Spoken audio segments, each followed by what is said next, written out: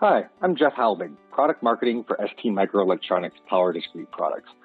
I'm here to introduce an exciting new evaluation board platform for power factor correction that takes advantage of ST's latest technology in second-generation silicon carbide MOSFETs and advanced STM32 control.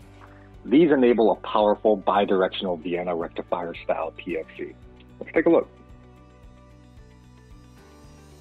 Briefly, our agenda. First, I'll introduce the demo board and its key performances and an example application.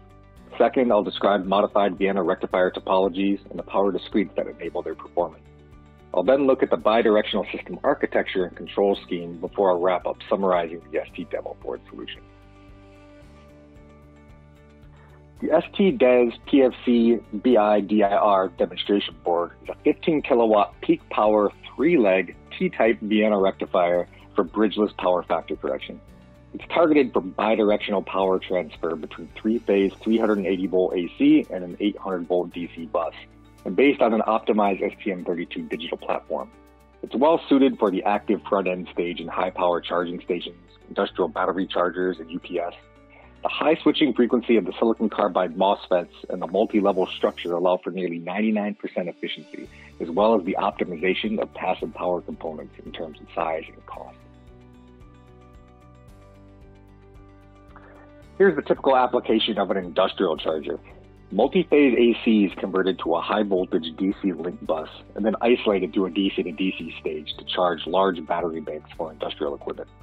Nominal power can be as high as 22 kilowatts and output voltage anywhere from 400 volts to 800 volts DC, depending on the battery configuration.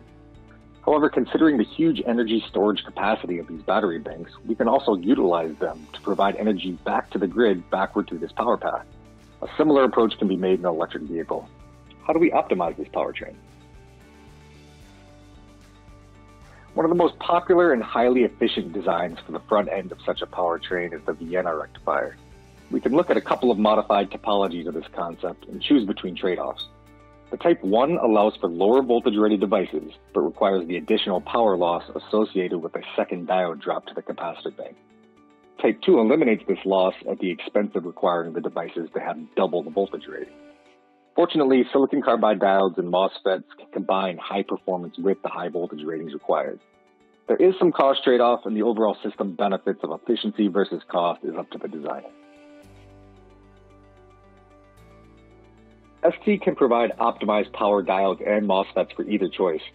Here we compare the performance of both Type 1 and Type 2 Vienna rectifier topologies at 20 kilowatts against 3 different transistor types: IGBTs, superjunction MOSFETs, and silicon carbide MOSFETs.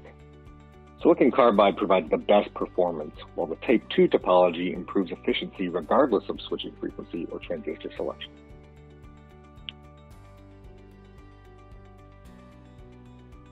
So we've decided to pursue the Type 2 configuration in the search for the most efficient operation and to take advantage of the availability of high-performance silicon carbide devices. However, we still want a bidirectional power transfer capable power stage.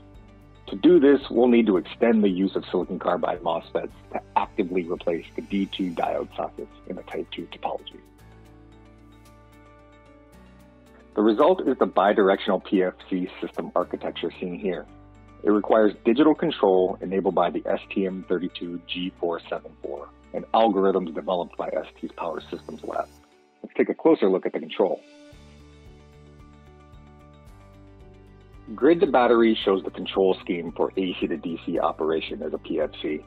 It's based on DQ axis transformation, both for controlling the current and synchronizing to the grid to a PLL. In particular, for PFC operation, the 2 control loops are referenced to a decoupling inner loop for current control, an outer loop for output voltage control. Thanks to this decoupled control, active and reactive power can be controlled independently. Battery to grid shows the control scheme for DC to AC operation as an inverter. It's still based on 2 control loops using DQ axis transformation, but in this case, the outer loop will control the output power into the AC side, be it a load or to the grid.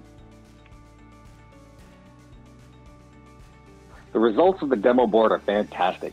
Greater than 0.98 power factor and less than 5% THD at light load, while achieving peak efficiencies of greater than 99%. And the solution highlights the full complement of the ST power, analog, and digital portfolios, from silicon carbide MOSFETs to power diodes, with wide bandwidth op-amps, LDOs, isolated gate drivers, and of course the power of the STM32 microcontroller. Thank you for listening. For more information, please visit us at www.st.com.